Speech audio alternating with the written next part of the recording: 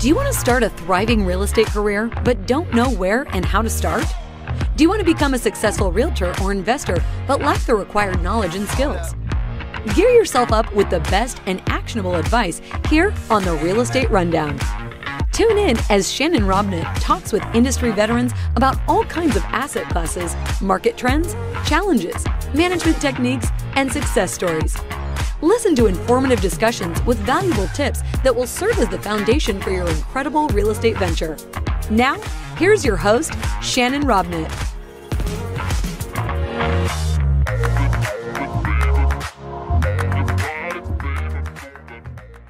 Hey, everybody. Welcome back to season 2 of the Real Estate Rundown Show. Today, I have the huge pleasure of talking with a friend of mine, a guy that I've gotten to know kind of in and around things. You know, we live kind of close together. We work kind of in the same markets.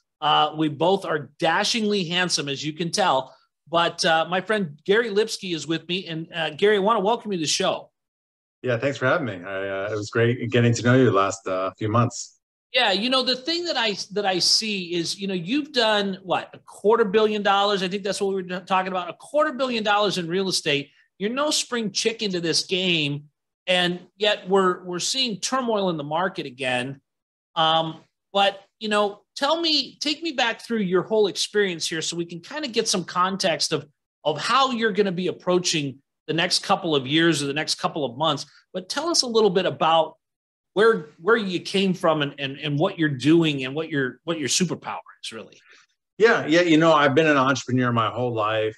I've navigated tough wars through 2008. I wasn't in real estate full-time at that point. I was just kind of dabbling with it, but I owned a business at the time, and, you know, dealt with, you know, lenders cutting off your credit line, and, you know, didn't know if we were going to survive that, you know, that business, and, you know, managing your cash flow and managing your team and navigating through that is not easy, but you know, you build those systems.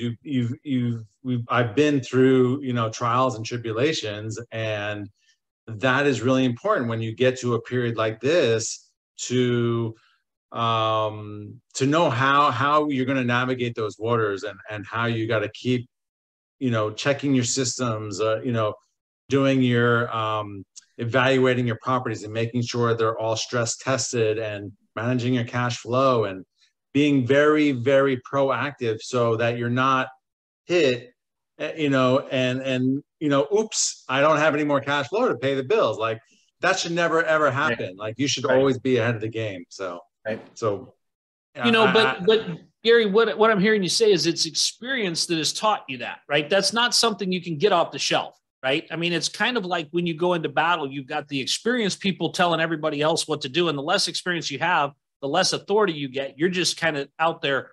But we're seeing that same thing. As I've never seen this before. When people are saying that, it scares the heck out of me for the rest of everybody, because we've got people like that. And there was a lot of people like that in 05 and 06 and 07 that helped us make 08, right?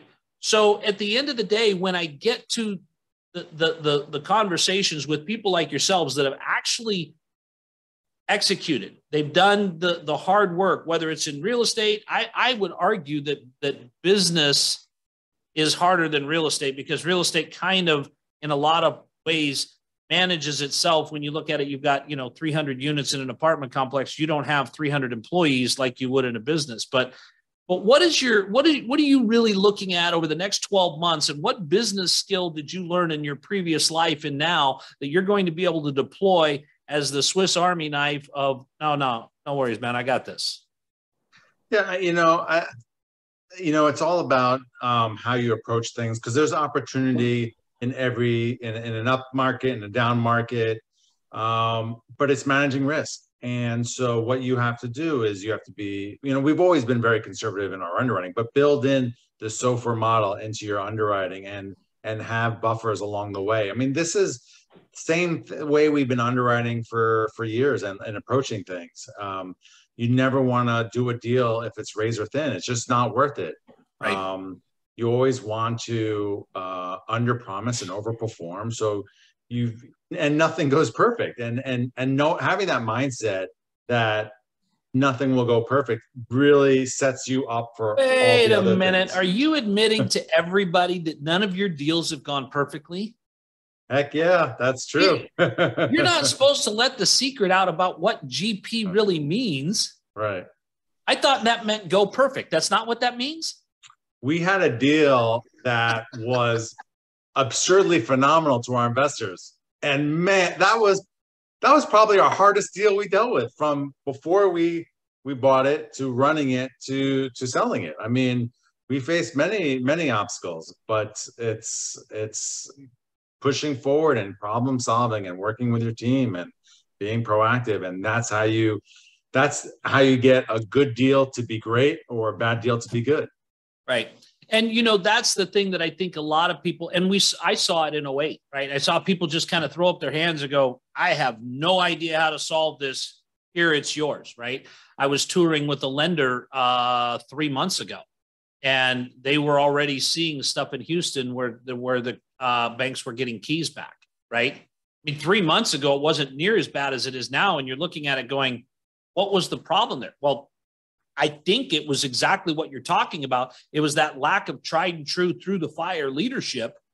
And I think you're going to continue to see a lot of that where investors are going to realize that the GP, the people that they partnered with in this syndication, needed a lot more experience in real world entrepreneur, getting your head caved in, getting back up tomorrow and going back to work for some unknown reason other than I just can't let this end this way.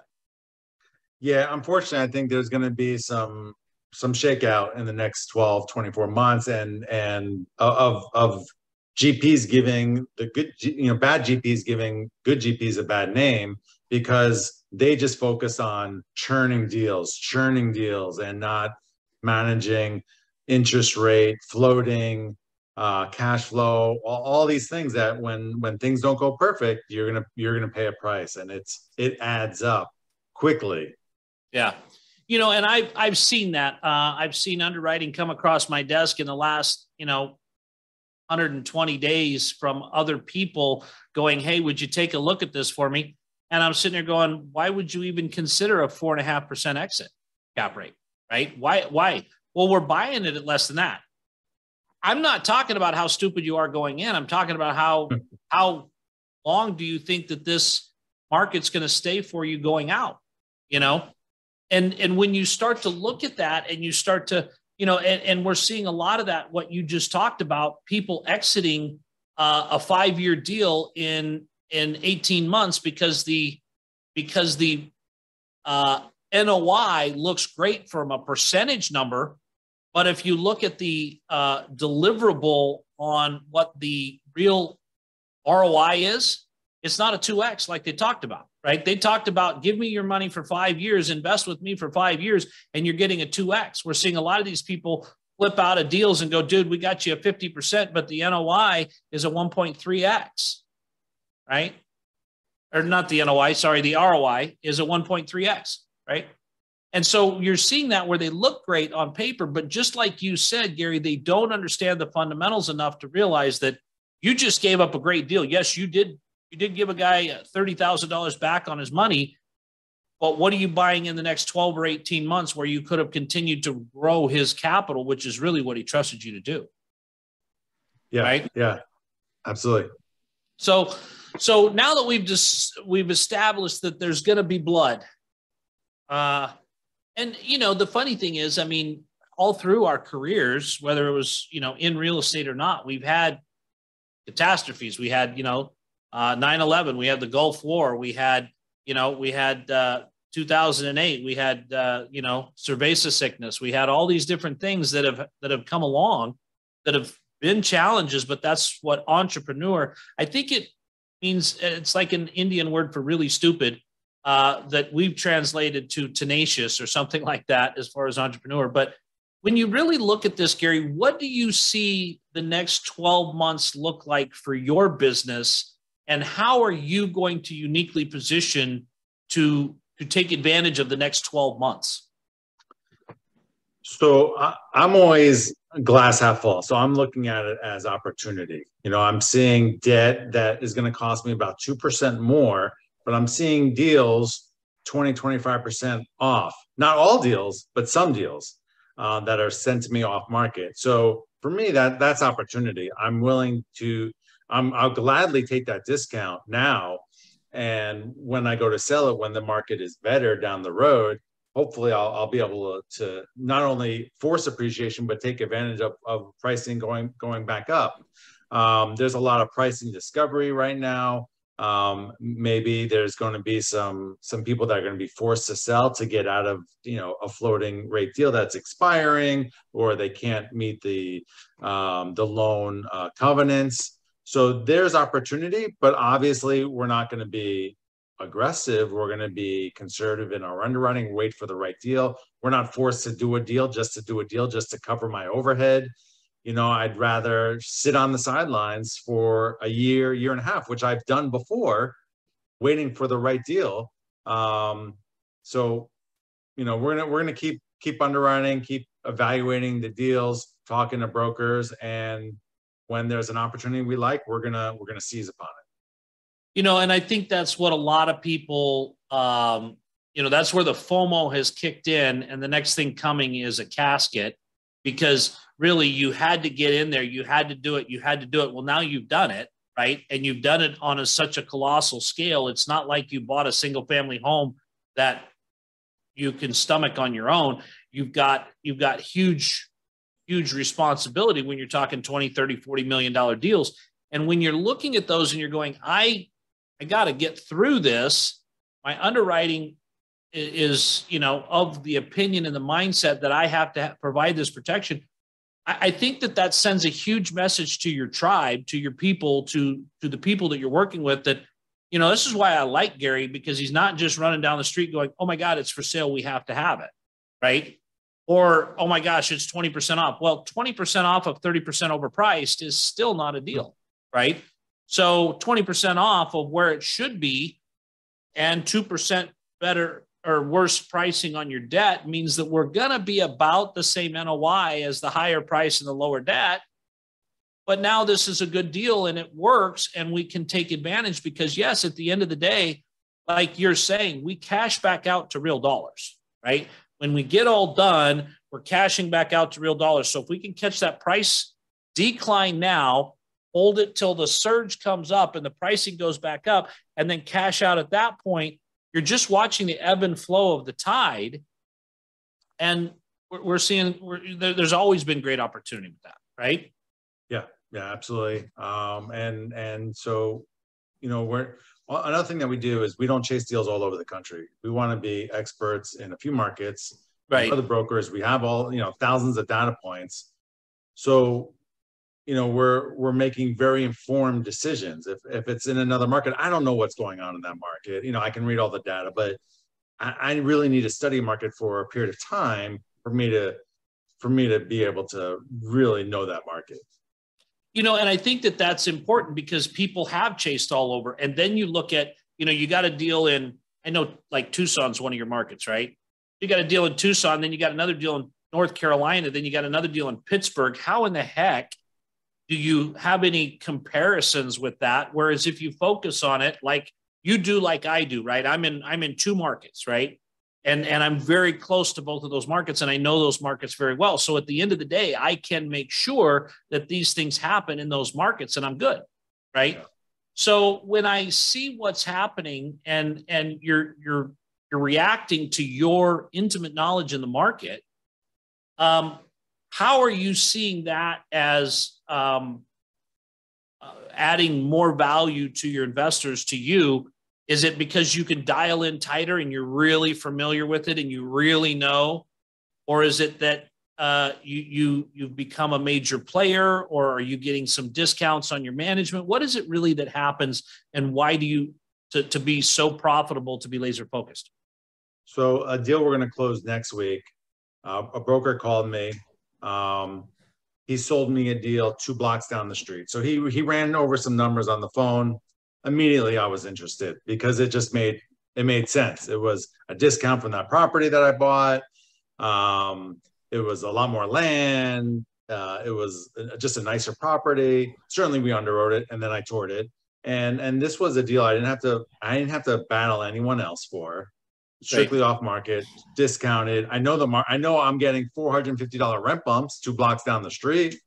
So I know I can get it here. I could probably get more because the rents are lower, and there's more of a blank canvas I can work with to add more amenities and stuff like that. So just something like that we can jump on right away because of that, because of the relationships and because of the market experience.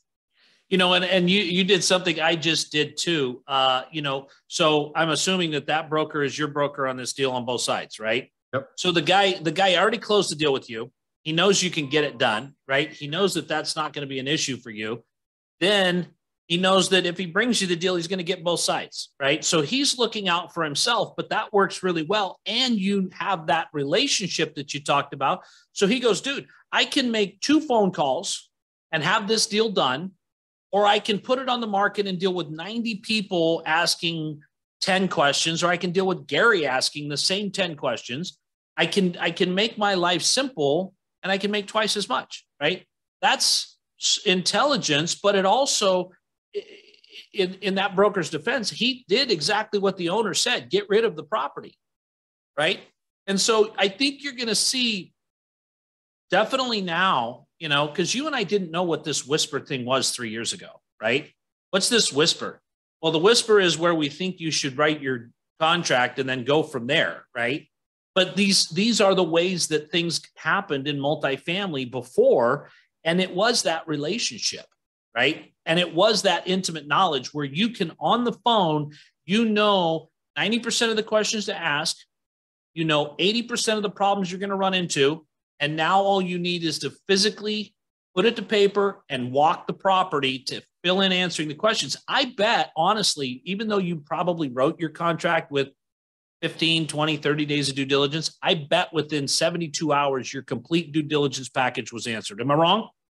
Oh, yeah. Yeah. I mean, we knew from our underwriting without even looking at it. I go on Google Maps, go on the property. I'm going to throw in, a few hundred for reserves, based on, how we typically underwrite. And I mean, we were right on, a couple of tweaks, but we knew exactly. And that's the value, right? Instead of trying to underwrite in Charlotte and learn that market and spending time there and then go to Texas and do that one. And then, be focused. And I think that is a huge benefit and has served you well, right? Now, how long have you been looking from the time that got brought to you till the time you closed? How long a window was that? We underwrote it like that day. I probably flew out there 2 days later. I don't mess around. Like when there's an offer out there that I liked, I'm like, I don't want someone else moving in front of me. Right. Like we jumped on it immediately. So 6 weeks, 8 weeks, what was your? Oh, by the time we signed a contract, it was probably like a week. I don't. Yeah. So you're going to be closed and done in less than 45 days. Is that what I'm hearing? It's funny. It'll be about 60 days because the seller was he's buying another property, so we were waiting on him. Right. For his to get him the contract on the other deal, where our contract was done within days. Yeah. It took him like 3 weeks on the other side. So we were moving forward, doing everything we needed to do, knowing that he was going to get it all worked out, and we were set to go. Well, the other side of that is, the broker has got the least amount of work applied to a 60-day period, and now he knows there's 2 for Gary, 0 for the other guys. He's, you're building that relationship with this broker that he's going to now go, Gary, can you do another one? Right? Yeah. He's going to go back to his network. He's now going to become your guy. And if you're trying to spread that over 5 or 8 or 12 markets, you're not getting anybody's attention unless you're writing $1 billion worth of deals a year. And, there's some people that can do that. That's not most shops. So let's turn this around. I want to ask you a couple of very specific questions, and feel free to tell me you're not going to answer that. However, I want to ask you, what has been your biggest acquisition so far? We did a $59 million deal a few months ago, 248 units in Tucson, B plus property. That's doing, we're like 98% occupied. We keep raising rents. It's been doing phenomenal. Awesome. And then what is your largest, or what is your most successful exit so far? Yeah, we sold one 6 weeks ago. That was over 3x in under 20 months. Yeah. It was just perfect timing. Tucson as well. See what I'm saying? See what I'm saying, boys and girls? He's staying in the same market because he knows what's happening, right? That's phenomenal. That's phenomenal. So what was the secret sauce of that? I mean, obviously, I think that one surprised you because I don't think you underwrote to a 3x. Right? Yeah, no way. What was the secret sauce?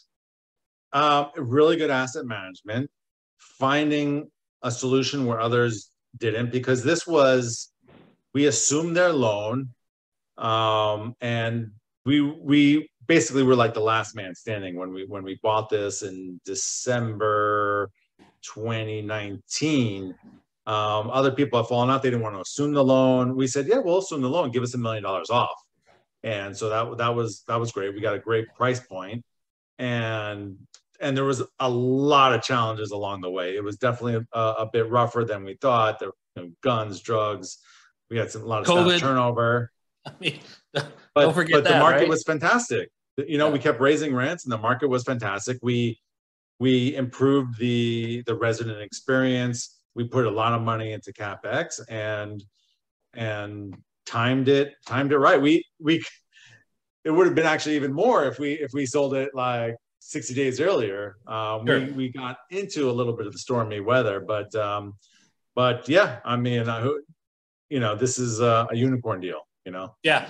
Well, you know what though? I mean, look, you can't get lucky like that if you're not taking swings, right? If you're not out there doing the deals, you're not going to have those. But the reality is, you're going to get those because of great underwriting. You're going to get those because you're able to solve the seller's problem. I mean, like you said, the seller had a specific thing. I want you to assume my loan. What I'm reading into that is that there was a heavy prepayment penalty, right?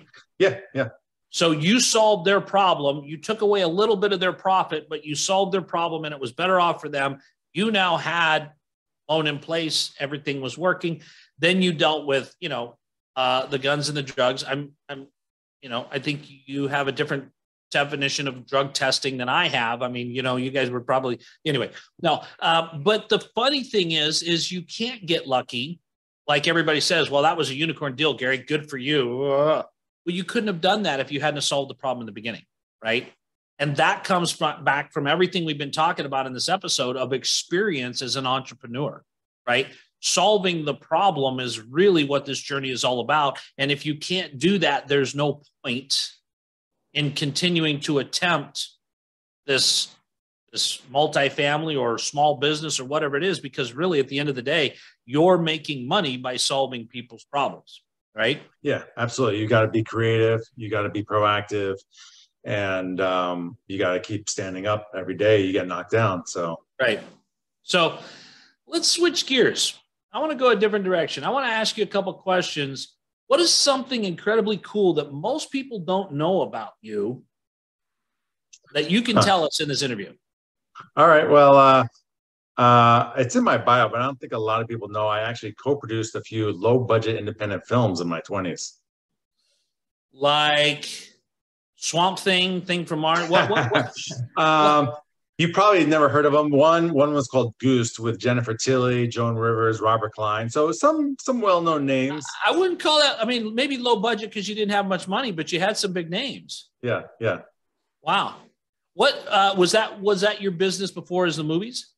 Well, that was, I've had a number of different businesses. I've had a number of different lives. In college, I owned a restaurant delivery service. We started during the break, like a DoorDash and whatnot. And then I started getting involved in film work and did that. And then coincidentally, I was writing a script with a buddy of mine who had a music education company, and I was having a child at the time. And so he introduced me to a school, and we started they said I needed some sports programs. So I said, I'll get you some sports programs. You know, I needed to keep that cash flow coming in. So I started doing that and grew that business to over 700 employees, 700 independent contractors. We are working with 9,000 students on a daily basis throughout Southern California. Wow. Doing after school programs, outdoor ed, leadership development, and sold that at the end of 2016 to get into real estate full time. I had been investing, but I didn't want to have one foot in on one business, one foot on the other. I wanted to really commit and learn and excel in real estate. So I sold that other business and have been cranking on real estate ever since. You know, it's funny too, because really a lot of what we do as syndicators and where a lot of that came from was from the film business, from the film industry. In fact, and it's funny, the reason I wanted to bring that up is because one of the people that taught me how to syndicate came out of the film business. He was a fundraiser in Hollywood for other films. And that's where I learned most of my syndication. Was that where you kind of learned how to raise capital, or was that just purely from production, co-producing part of it? You know, it's a little bit being creative and solving problems. You've got to make the day, you know, so you've got to film, let's say 10 pages in this day, no matter what. And we've got to make the day in real estate. We've got to figure out problem solve. You know, there's no crying in real estate. Figure it out. Let's move on. You know, working with different people, and that was the biggest skill set I learned. That creative problem solving, getting it done, no matter what.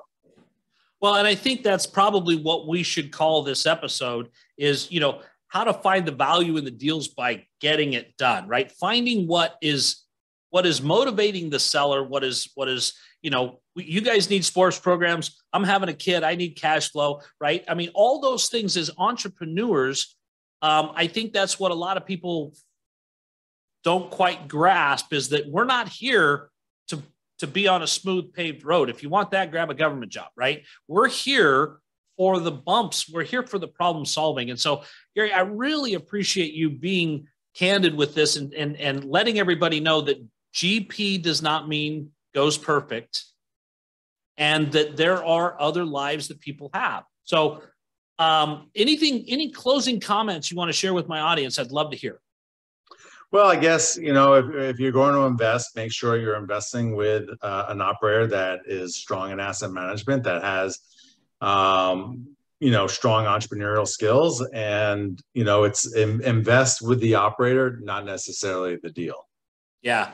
You know, that is very true. And the next 12 to 24 months, like you said, are going to prove that point as to who the operators are, who the general partners are that are strong, that understand this, that can get things done and get things across the finish line, come up with solutions where others can't. So guys, I hope you got as much out of this as I do. Gary, I want to say thank you for being with us today, and thank you for tuning into the Real Estate Rundown. Guys, don't forget to like, share, and subscribe to the Real Estate Rundown wherever you get your podcasts.